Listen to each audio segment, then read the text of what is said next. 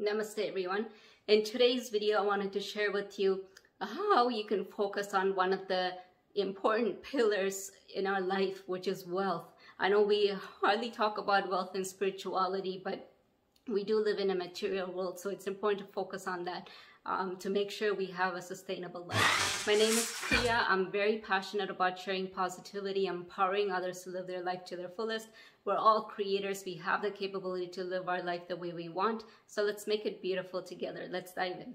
So today's topic is about wealth. And I know we often tend to focus on our health, our spirituality, our growth, but part of it is wealth as well. And it's important because a lot of people tend to think wealth is something negative. If you're, they have this, as much as they want money, anybody that's rich, they have this negative impression on them, stating that, okay, when they're rich, they're like this. When they're rich, they don't give. When they're rich, they're stingy. All these negative thought forms come in. But wealth is important. You need to focus on it and grow it and make sure you have enough to be able to have a sustainable life, to be able to build yourself. Because we live in a material world. As much as we can go into spirituality and go into different spaces in our mind or in our energy body, and you know, everything is connected. But to have this material, because we are in a material world, we are connected to it, and we are a physical being. Even though we're a spiritual being, we have a physical body to embody that, and therefore we need that material to be able to sustain our life here. So what are the things that you should be doing? First thing is, I would say, is remove any negative thought form about wealth. Oftentimes people try to manifest what they want, and they think they are not able to attract money in their life. They're not able to attract any sort of wealth in their life. But oftentimes it's because they have so much blockage in their auras and chakras about all these negative thought forms that are that we kind of get from as growing up. Or either you would have heard your parents say something about money, or you would have heard you would have either heard your parents say something about money, or you would have heard the society or friends or somebody in your life that would have mentioned something about this. So at the end of the day, you need to learn to reprogram yourself. So tell yourself that money is needed. You need to focus on this, but in a well-balanced, positive way, and try to build yourself that way. So that's one point to look at, is to really reprogram yourself and remove any negative thought forms about wealth. The second thing is, you can really do meditations and do all these laws of attraction and all that, but you need to put action in it. The minute you don't put action, nothing's gonna happen, because even the word law of attraction has the word action in it. So you need to really put the action. If you're just sitting there and wishing for it, it will be just a wishful thought.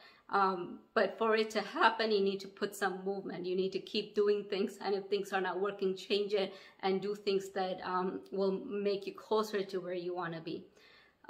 Third thing I want to mention is, yes, you can still use spirituality and any other aspects of spiritual or energetical forms, such as doing meditations and focusing on bringing more light and purifying your body and removing your karma, because karma is part of a blockage of wealth as well. So focusing on that.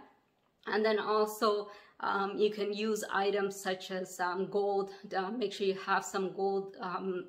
If you have it, make sure you have some gold color items in your like in your business room or in your office room, and make sure you have you can use specific stones as well, like citrine.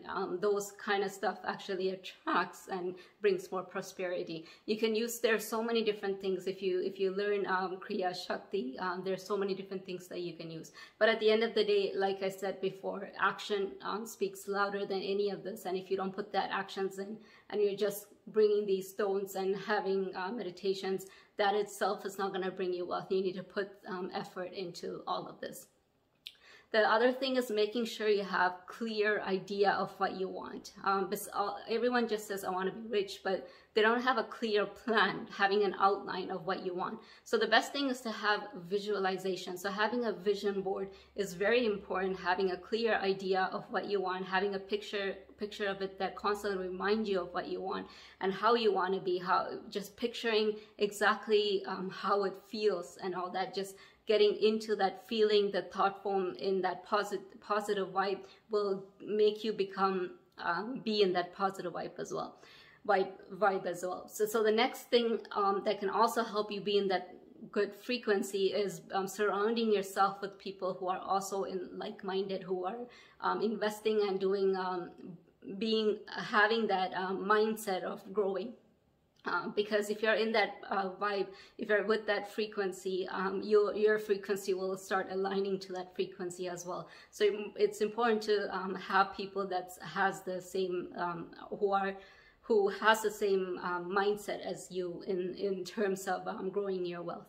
And obviously, the last thing I want to share is that no matter what you do, I mentioned about karma earlier, there's always that, whatever we try to invest here, don't stress yourself out. But some people, they really go deep inside, but then when they see failure, they really go through depression and all that. And you shouldn't just, you have to really invest in yourself before you start investing in wealth. So make sure you really do things in a smart way. So if you need to invest into a coach or someone that can help you see how things work and how you can grow, and someone that you can trust, make sure you speak with them, because you need to know that you're putting your money in the best way possible, or you're growing your money in the best way possible. Because if you're just blindly putting things in and you're failing and you're losing more money, that will bring you down, and therefore your energy will go down and you will attract that even more.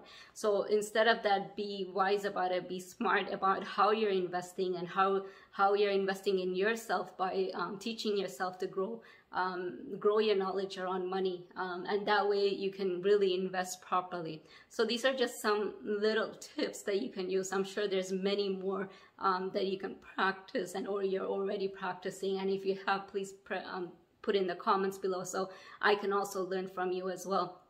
I hope this video was helpful for you. If it was, please click the like button, share this video with others, and if you're new to my channel, please subscribe and click the notification button, as I'm very determined to creating weekly videos for you guys. Until then, namaste.